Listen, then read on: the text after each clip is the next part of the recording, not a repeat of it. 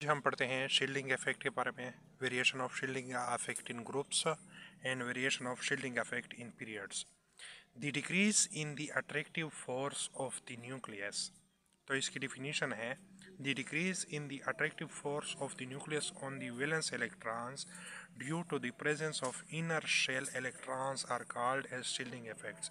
यानी न्यूक्लियस का effect outermost electron पर कम हो जाता है इनर इलेक्ट्रॉन की वजह से, उसको शील्डिंग इफेक्ट कहते हैं।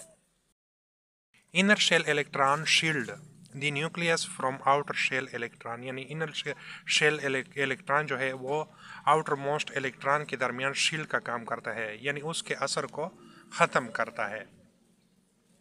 The outermost shell electron are mostly away from the nucleus due to inner shell electrons।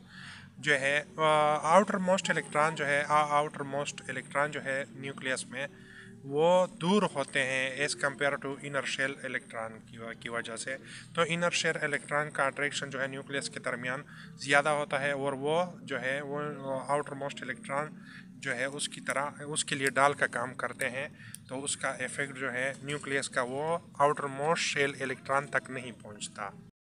The outermost electron feel little effect of nucleus due to shielding effect। यानी outer most electron जो है वो कम effect जो है वो हासिल करता है शील्डिंग इफेक्ट की वजह से, न्यूक्लियस का उस पर कम असर होता है। Shielding effect has direct impact on atomic radii, ionization potential and electron affinities of the periodic table. Shielding effect का डायरेक्ट इफेक्ट है आयनाइजेशन पोटेंशियल पर और एटॉमिक रेडियाई पर। Variation of shielding effect in periodic table. Variation का जो है shielding effect का variation जो है पीरियोडिक टेबल्स में हम स्टडी करते हैं। Shielding effect in groups. Shielding effect का असर जो है वो ग्रुप्स में कैसा होता है हम अब वो स्टडी करते हैं। When we move top to bottom in groups. जब हम ग्रुप्स में पीरियोडिक टेबल्स में टॉप से नीचे की तरफ जाते हैं, shielding effect is more effective then the nuclear charge. तो शील्डिंग इफेक्ट जो है वो मोर होता है as compare to nuclear charge की वजह के मुकाबले में शील्डिंग इफेक्ट का असर जो है वो ज़्यादा होता है, क्योंकि इफेक्ट का असर कम होना शुरू हो जाता है, आउटर मोस्ट इलेक्ट्रॉन ज़्यादा बनने शुरू हो जाते हैं, साइज ऑफ एटम जो है वो बढ़ता जाता है और एटॉमिक नंबर्स की वजह से, इंक्रीजिंग एटॉमिक नंबर्स की वजह से और नंबर ऑफ शेल भी इंक्रीज होते हैं डाउन दी पीरियोडिक टेबल्स। तो इसी वजह से न्यूक्लियर का जो है वो असर आउटर मोस्ट इलेक्ट्रॉन पर ख़त्म हो जाता है और शील्डिंग इफेक्ट जो है इज़ मोर इफेक्टिव। तो आउटर मोस्ट इलेक्ट्रॉन जो है वो ज़्यादा बढ़ते हैं जिसकी वजह से इनर शेल इलेक्ट्रॉन जो है उसका न्यूक्लियस का असर जो है ना नहीं ट्रांसफ़र होने देती, यानी वो असर जो है आउटर मोस्ट शेल इलेक्ट्रॉन तक नहीं पहुंचता न्यूक्लियस का, वो इनर शेल इलेक्ट्रॉन तक ही रहता है। बहुत कम असर जो है ना न्यूक्लियस का वो आउटर मोस्ट शेल इलेक्ट्रॉन पर होता है। Because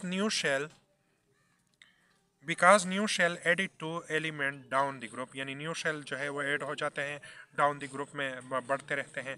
decrease hold of nucleus over valence electron. तो वैलेंस इलेक्ट्रॉन के ऊपर जो है न्यूक्लियस का असर जो है वो कम होता रहता है डाउन द ग्रुप शेल की इंक्रीज की वजह से।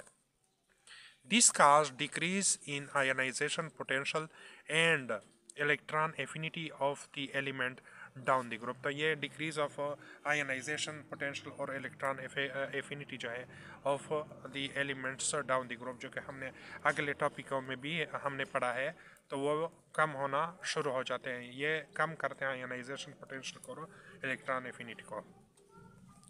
Shielding effect in period. When we move from left to right in periods of periodic table. जब हम लेफ्ट से राइट की तरफ पीरियड ऑफ पीरियोडिक टेबल में जाएं, लेफ्ट से राइट जब पीरियड में जाते हैं, the atomic number increases. Atomic number increase होते हैं।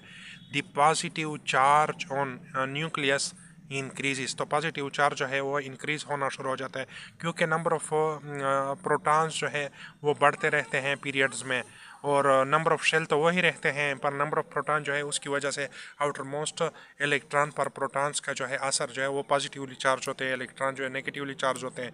तो इलेक्ट्रॉन जो है प्रोटॉन का इलेक्ट्रॉन पर असर जो है वो बहुत ज़्यादा होता है। The positive electron, the charge on nucleus increases from left to right due to increased atomic number. Increase atomic number की वजह से positive charge increase होता है.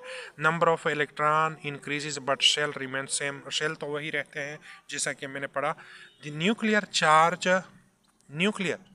charge जो है विंस ओवर शील्डिंग इफेक्ट. तो न्यूक्लियर चार्ज जो है वो विंस कर देता है, यानी जीतता है शील्डिंग इफेक्ट के मुकाबले में. यानी शील्डिंग इफेक्ट्स का असर जो है यहाँ कम होता है, न्यूक्लियर चार्ज का जो है असर होना है वो पीरियड्स में ज़्यादा होता है left to right.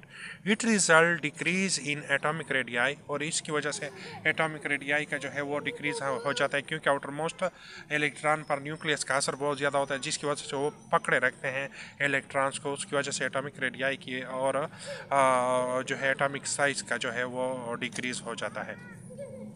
Increase in ionization energy जो है उसको ज़्यादा वैल्यू जो है वो दरकार रहेगी, क्योंकि इलेक्ट्रॉन जो है वो कशिश करते हैं और न्यूक्लियस के साथ वो बाउंडेड होते हैं, तो ज़्यादा एनर्जी की ज़रूरत पड़ेगी इलेक्ट्रॉन को रिमूव करने के लिए आउटर मोस्ट इलेक्ट्रॉन से या ऐड करने के लिए. And electron affinities values of the elements. तो इन आयनाइजेशन पोटेंशियल एनर्जी और इलेक्ट्रॉन एफिनिटी की वैल्यूज जो है वो फिर ज़्यादा होंगी.